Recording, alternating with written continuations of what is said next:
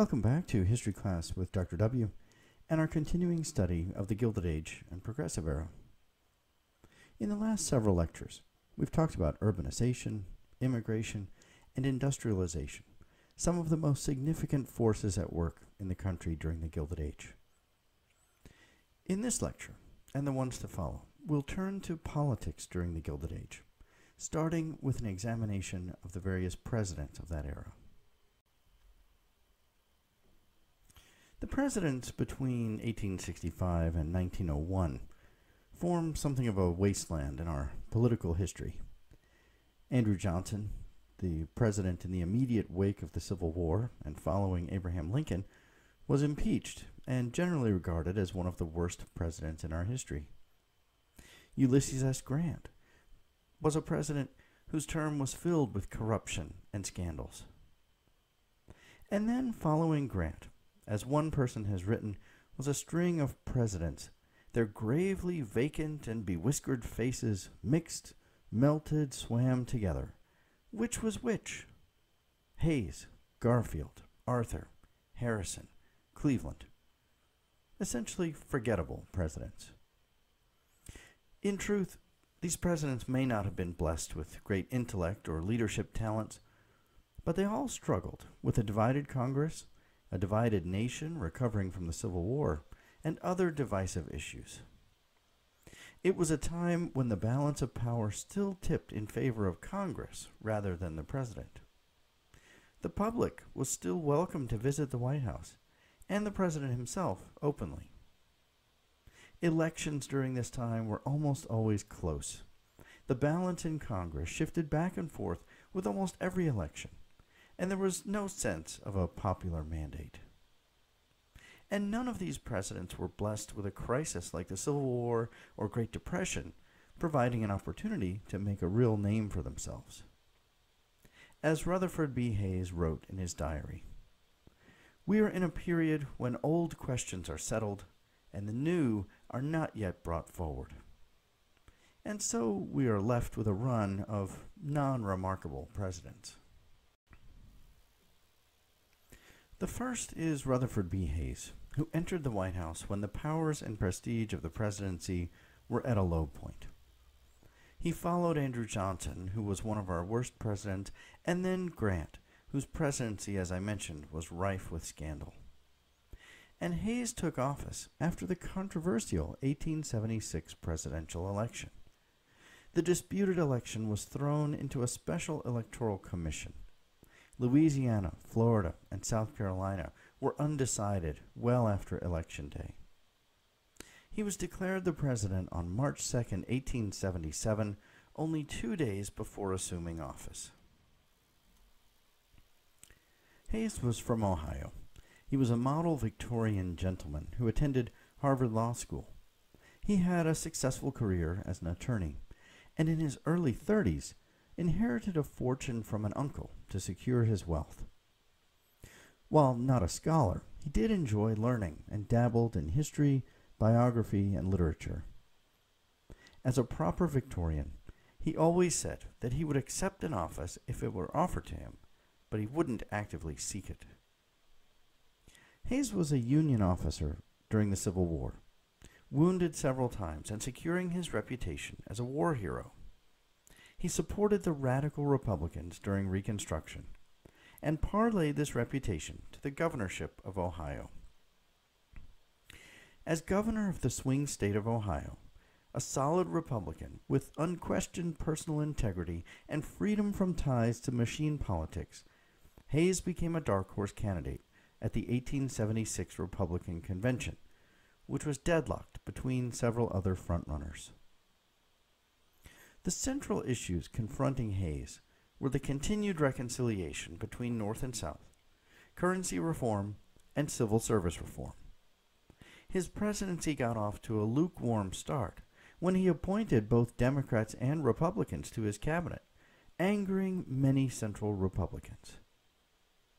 He followed this by ordering an inquiry into New York's machine politics, overseen by New York Senator Roscoe Conkling, which angered another contingent. While the inquiry into the New York machine indicated incompetence and some corruption, Hayes was not able to translate those findings into any real action. Hayes' most troubling issue as president was the South. On the one hand, he sought to preserve the rights of the freedmen that had been fortified during Reconstruction. On the other hand, he hoped to prevent the South from becoming solidly democratic. It seemed a hopeless task.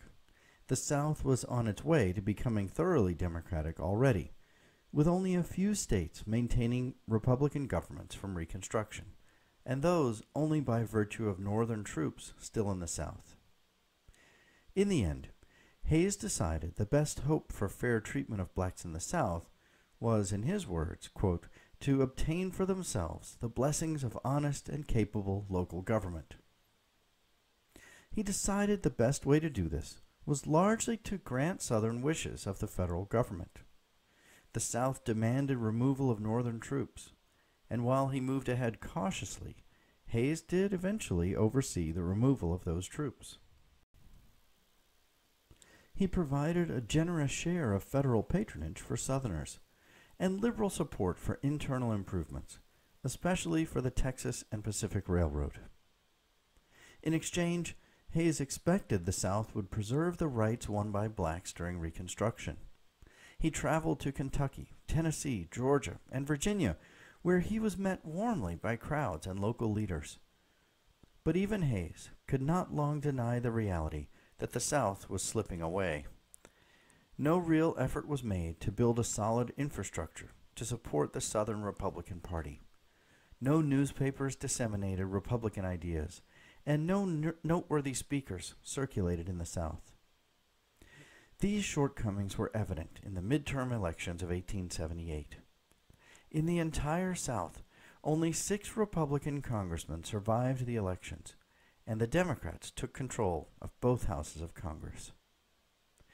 After that election, Hayes admitted, by state legislation, by frauds, by intimidation, and by violence of the most atrocious character, colored citizens have been deprived of the right of suffrage, a right guaranteed by the Constitution, and to the protection of which the people of those states have been solemnly pledged. The Hayes administration also had to deal with one of the longest depressions in American history, lasting from 1873 well into the Hayes years. Farm prices suffered and unemployment was high. The railroads were especially hard hit. The Depression contributed to the end of Reconstruction, as Northerners became consumed with their own financial well-being and less concerned about the fate of blacks in the South. The cartoon pictured here bore the subtitle Panic as a Health Officer Sweeping the Garbage Out of Wall Street, and appeared in the September 29, 1873 issue of the New York Graphic. This cartoon subscribes to the belief that financial busts and panics like this clean out the economy, weeding out inefficient businesses and allowing the strong to survive. This is in keeping with the social Darwinist philosophy that I've described in previous lectures. By 1877, railroads were cutting wages to stay afloat, and workers erupted in dissatisfaction. There were strikes, walkouts, and spontaneous eruptions of destruction of railroad property. Hayes responded to these outbursts only when called upon by state governors and legislatures. Only as a last resort, he authorized the use of federal troops to suppress the labor movement. But in some cases, federal troops served as strikebreakers, and workers returned to work without any immediate benefits. In the case of the railroad workers, some benefits did ultimately accrue to them, even though the strike was broken. Public opinion generally backed the workers. The railroad companies were so damaged that they were compelled to treat the workers with greater respect. And the wage cuts were ultimately rescinded as prosperity returned by the end of 1877.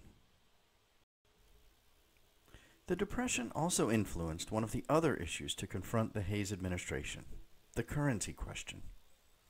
During the Civil War, the nation had accumulated some $2.8 billion of debt, some in bonds, some in legal tender notes, which bore no interest. These were known as greenbacks, or paper currency. The government promised to repay all of these debts in gold.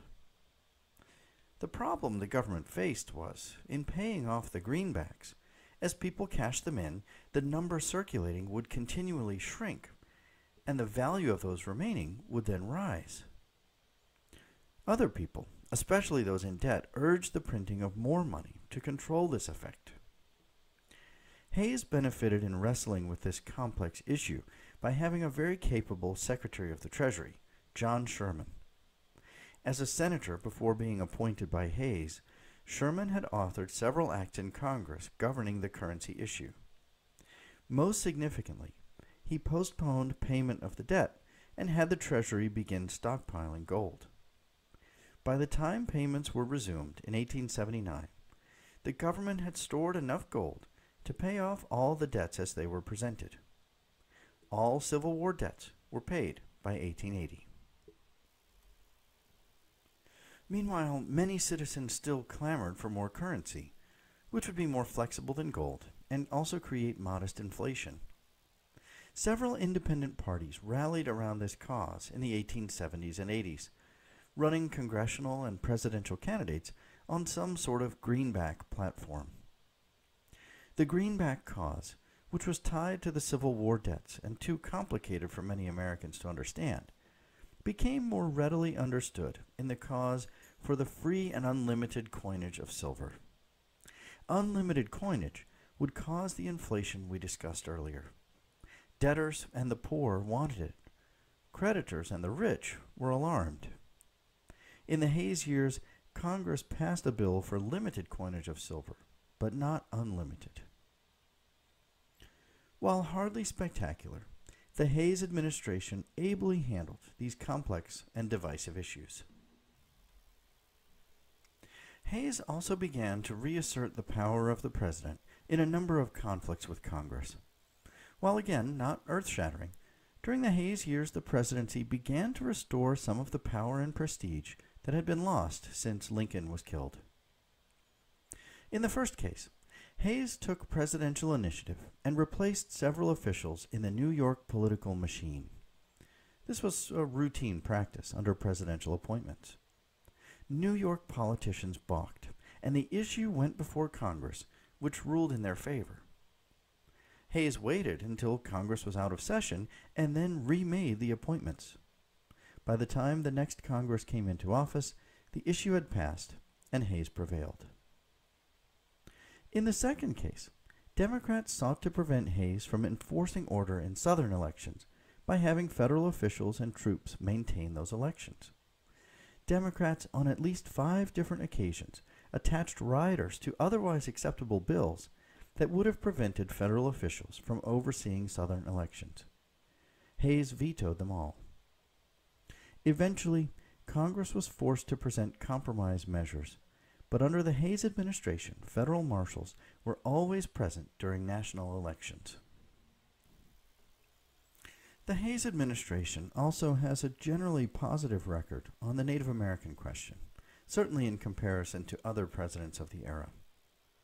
By the time Hayes took office, much of the machinery for confining Native Americans to reservations was already in operation, and much of the negative treatment had already been done.